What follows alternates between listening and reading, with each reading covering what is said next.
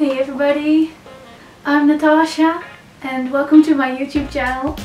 On this channel I'd like to talk about improving the lives of people and especially people on the autism spectrum.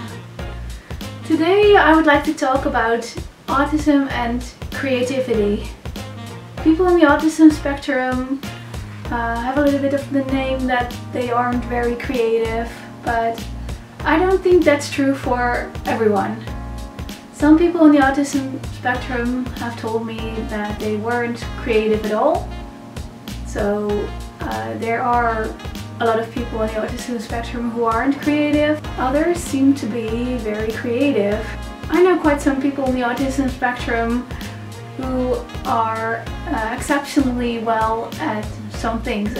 So I know people who are very into music, like beatboxing and drumming, playing the guitar, playing the piano, and other people who are very good at drawing things. And there are people who are very into designing things, like products or fashion. They're really good at it. There are people who have their way with words, who are very good at writing.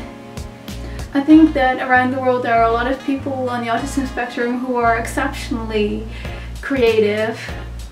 I wonder if there's a connection between dreams and creativity in people on the autism spectrum, because sometimes when I took in a lot of information during the day from movies, from things that happened to me, I get very vivid dreams, and those dreams inspire me to write stories about them.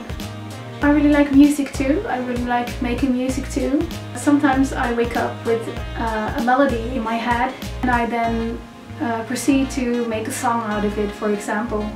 I really don't know where the creativity comes from, but I don't really know why. And autistic people are here in all shapes and sizes. I know there are some autistic savants who are exceptionally creative.